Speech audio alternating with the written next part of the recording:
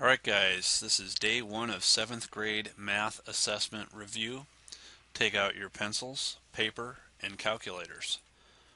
You'll have approximately 60 seconds to work on each question, followed by the how to do the question. Get ready. Your first question starts now.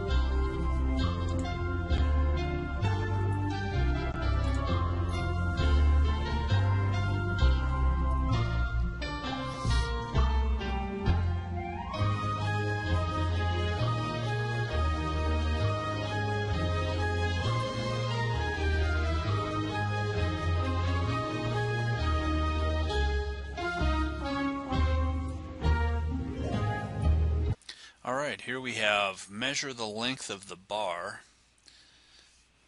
Where's my pen? Here we go. In inches, and here's the trick to this question. Sure, it ends on, let's see, the end of the bar is here, and that is at 12 1/4 inch. Here's the problem. It doesn't start at 0, it starts at 8 inches. So really, if you just count, here's 1 inch, 2 inches, 3, 4, and 1/4. This would be your half mark, 3/4, and all the way to 13. So 4 1/4 inches is our choice. Choice B. Question 2. Measure the length of the bar again. You have 60 seconds starting now.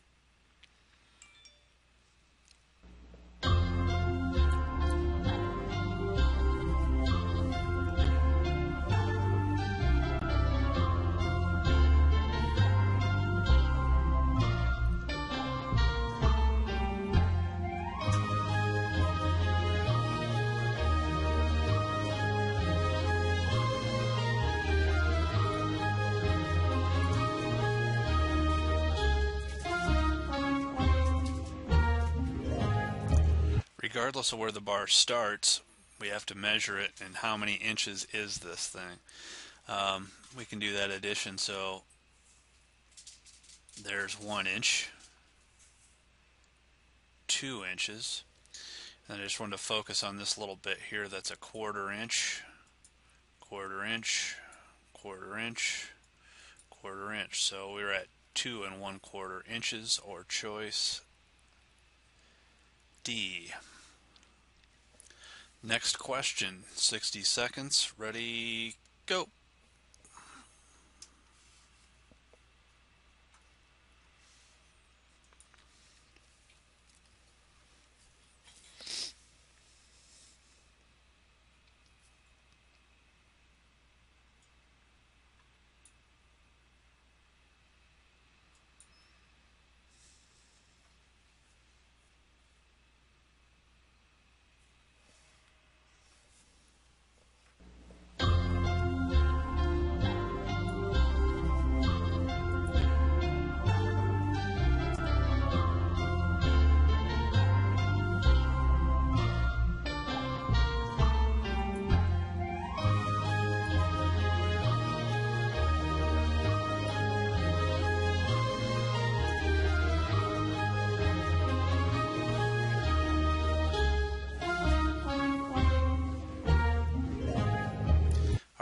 what is the value of the expression? So we just need to solve this.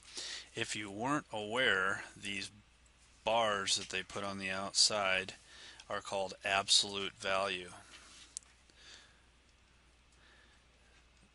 So what we have to do is solve what's on the inside, then I'll show you what to do. So you take negative 3 plus a negative 9, which gives you negative 12. Absolute value means whatever you have at the end, it has to be positive. So you flip the sign to positive 12. Choice D.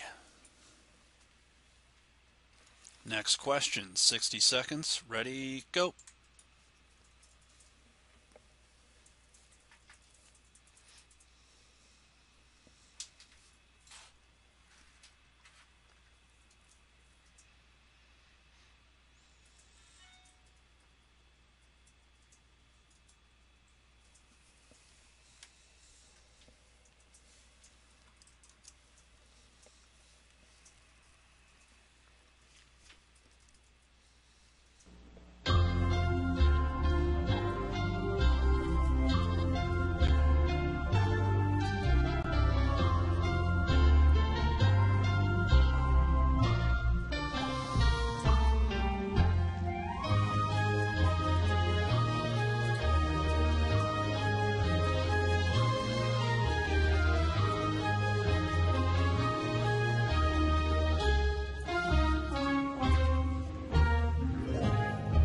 Okay, what's the solution to the equation? This is order of operations.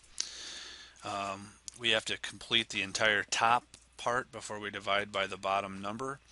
The 12 parentheses minus 3 or negative 3 is an assumed multiply here, and that is the first thing we do. We multiply before we add, so 12 times negative 3 gives me negative 36. If I add 4 to that, I get positive 32. So it's kind of like subtracting, but you get, or sorry, negative 32 here. I messed up there. We're at negative 32. Divide that by 4, and we're at negative 8, because when I divide a negative number by a positive, it stays negative.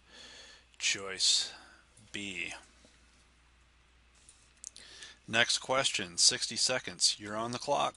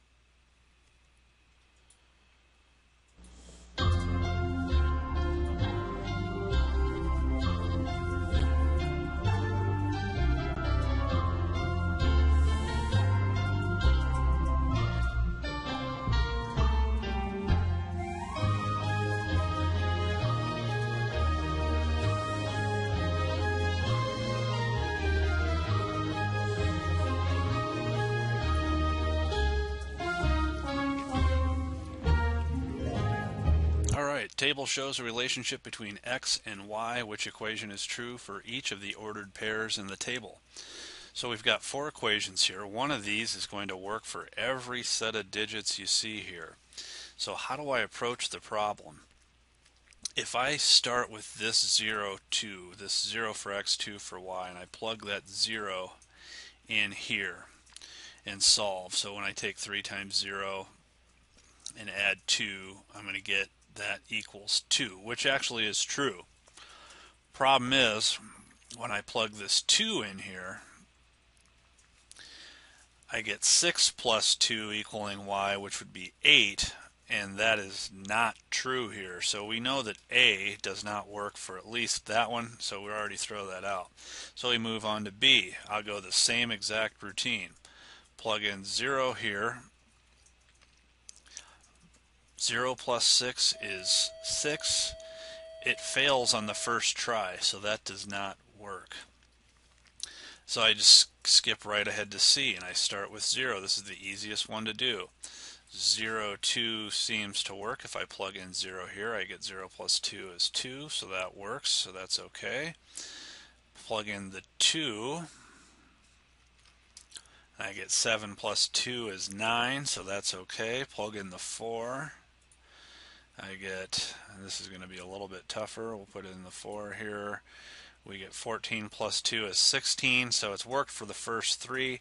I believe we've got it. We're gonna kind of mark C possibly. We're just gonna double check the other two here. Plug in the 6. I'm gonna get 21 plus 2, and it's working. So we found our answer is letter C in this case.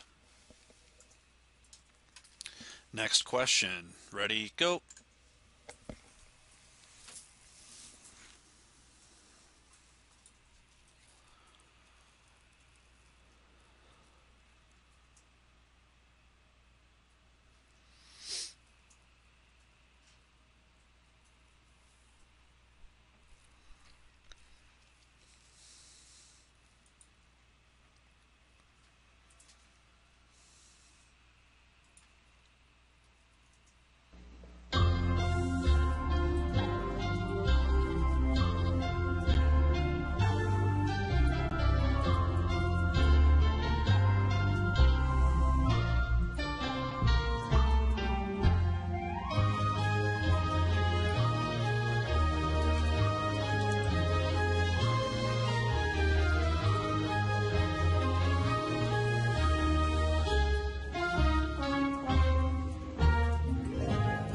Find the missing number.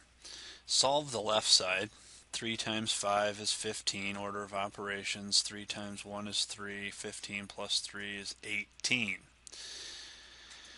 We need whatever on this side. 3 times some unknown number has to equal 18. Well, 3 times 6 is 18. My choice is D. Next question, give it a shot. 60 seconds. Go.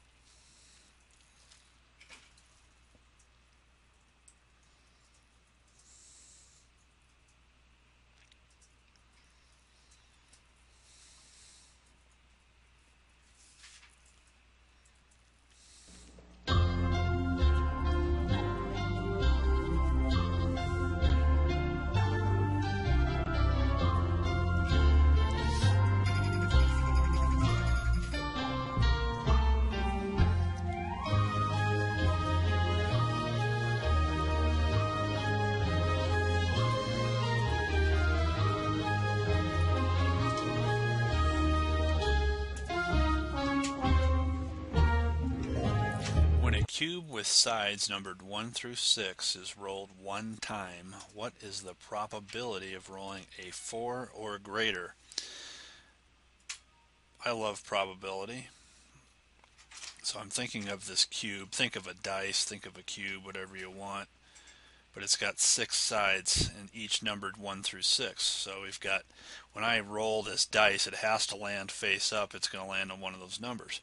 The probability of rolling any one of them, say a 1 in this case, is 1 out of 6 possibilities, and that's how you write a probability. So each number, so if I rolled a 1, is a 1 in 6 chance I'm going to get it. 2, 1 in 6 chance I'm going to get it. So 4 or greater, what are those choices? That's a 4, a 5, or a 6, each with a 1 in 6 chance of getting that. So I've got a pretty good chance of rolling one of those three numbers. So I add these three together and I get 3 out of 6 of those choices, and reducing that down I get 1/2. So I've got a 50% or 1/2 probability I'll roll one of those three numbers. My choice is D.